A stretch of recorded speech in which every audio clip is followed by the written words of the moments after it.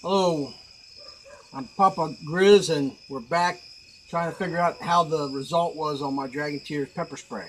Grimm, could you describe?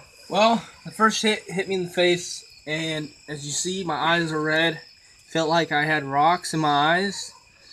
Now, my question to you, Papa Grizz, is how did you do the pepper spray? What did you put into the pepper spray? Well, I use a combination of different ingredients. I use 3 parts ghost peppers, 3 parts cayenne, 90% pure grain alcohol, and lemon, a little bit of lemon juice, and rest was water.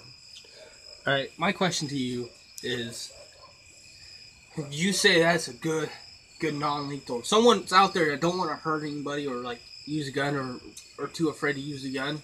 Not saying that you are. I'm just saying that's a better way of handling things if someone comes at you, because that put me down quick. I'm still feeling it. So, would you say that's really good? I would say it would be a good non-lethal way to hurt somebody, and you can escape, and you won't have to worry about him attacking you, or if you needed to, you can actually hog time and time up and or call the police because he's going to be down there for a while. Now, did you felt that you can attack me when you got sprayed the first time? No. I felt it. It felt it, and it knocked me back. The second it put me on my back, so I couldn't do nothing.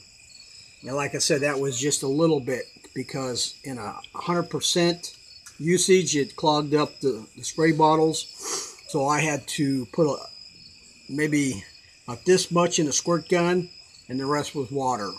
And it was a one spray, cheap ass spray squirt gun that you could buy anywhere at Toys R Us or any Walmarts or anything like that. Now, if you want something bigger and more effective, you can get one of them super soakers, so you can actually hit it real hard, so you can have a maximum spray from a distance, and you can actually use probably a stronger content. Now, would you say your Dragon Tears is a good way to deter off several people? I would say yes.